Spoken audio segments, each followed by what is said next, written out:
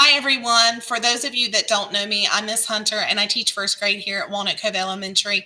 As part of our virtual science week, I'm going to be doing magnetic painting with you today. This lesson could be done with students in pre-K through 5th grade, but students in pre-K through 1st would probably enjoy it the most. So here we go. How many of you love to paint? Do you like to use your fingers to paint, or do you like to use a brush? Well, today we aren't going to use either. We are going to use the power of magnetism to paint. You may be thinking, what is magnetism? Well, magnetism is a force that is created between a magnet and an object that is made of iron or steel. So basically, any object that has iron or steel in it will attract or stick to a magnet. Let's test a few items before we start our activity. I have 5 items here in front of me: a marker, a key ring, a pair of scissors, a bell, and an ink pen. Which of these items do you think are made of iron or steel? Take a minute and think about it. Pause the video and make your predictions. When you're finished, hit play to continue the lesson. Did you make your predictions? Do you know which of the items are made of iron or steel? Let's test each of these items. My first item is a marker. Do you think that it's made of iron or steel? Well, let's check. If I place my magnet on top of the item, it does not attract or stick. So it does not have iron or steel in it. What about the pair of scissors? The pair of scissors does have iron or steel in it.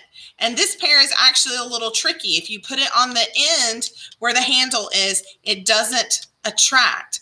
But if you put it closer to the end that we use for cutting, it does have iron or steel, and it is attracted to the magnet.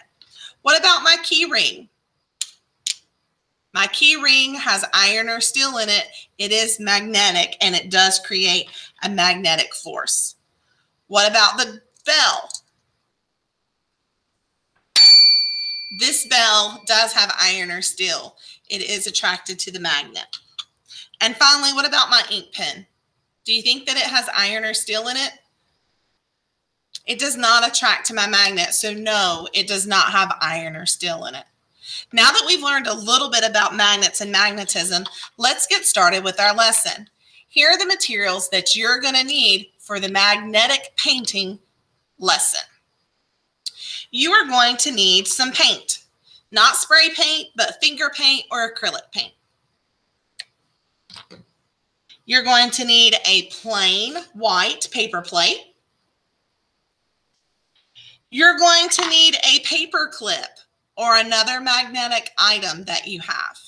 We use these paper clips because they're cheap, and we can also toss them really easily and trash them when we're done. And finally, you're going to need a magnet.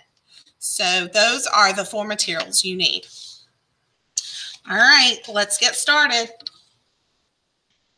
Take your plate and sit it face down on your table. You're going to take your paint and you're going to put a little bit of paint on your plate. I'm going to lift it up so you guys can see it.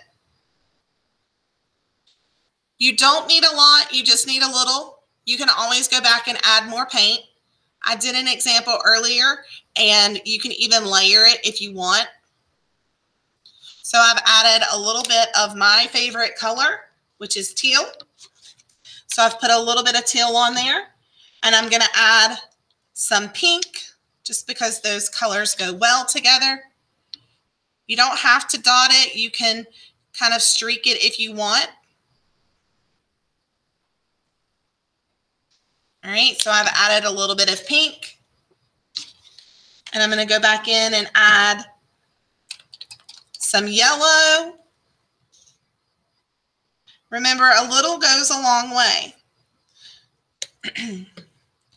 All right, so this time I kind of swirled it on there, and then I'm going to do a little bit of purple.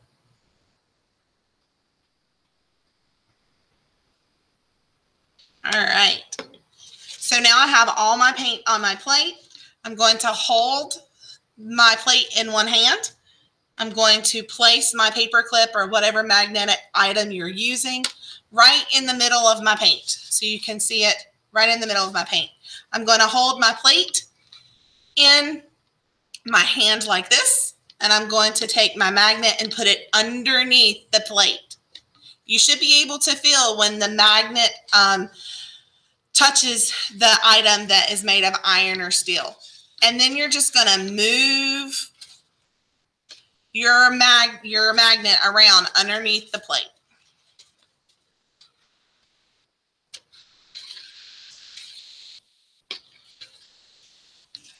You want to make sure that you get all the spots where you drop the paint so that it's not really thick in some places, because it'll take longer to dry if you keep it thick in some places. So I'm going to keep moving it around until I am happy with the masterpiece that I have created.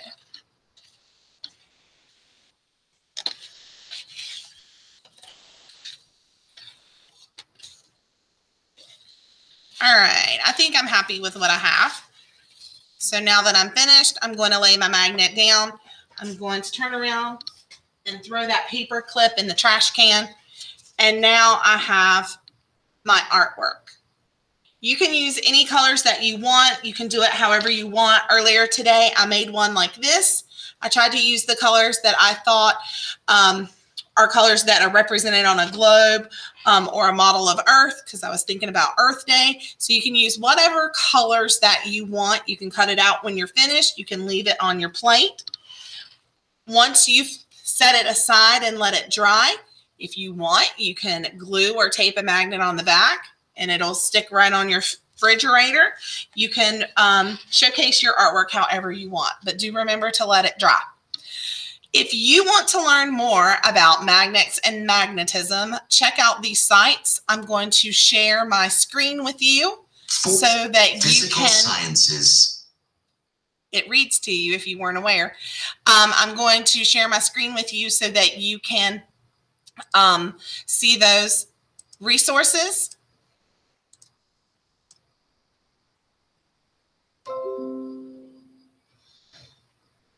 One of the resources that you might want to check out is Pebble Go. Pebble Go is a great resource that we have here at the school. We do use it a lot, at least in my classroom.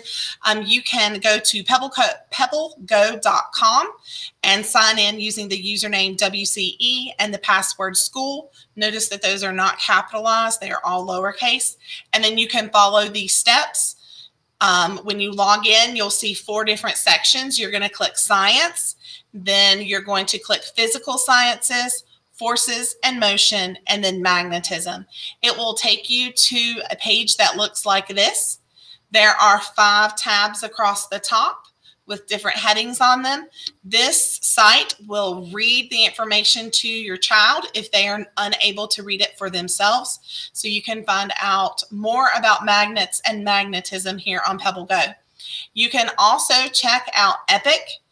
If you go to getepic.com, in the top, it'll say get started. And when you click get started, it'll say families or educators. You can try it for free for your family. Sign up for a free trial. And if you go in and search magnets, you will find lots of different books about magnets and magnetism. Some of these books, it will read them aloud. Others you might want to read to your child, or your child might be able to read it for themselves. I hope that you have enjoyed this lesson on magnets and magnetism and enjoy doing the magnetic painting. Have a great day.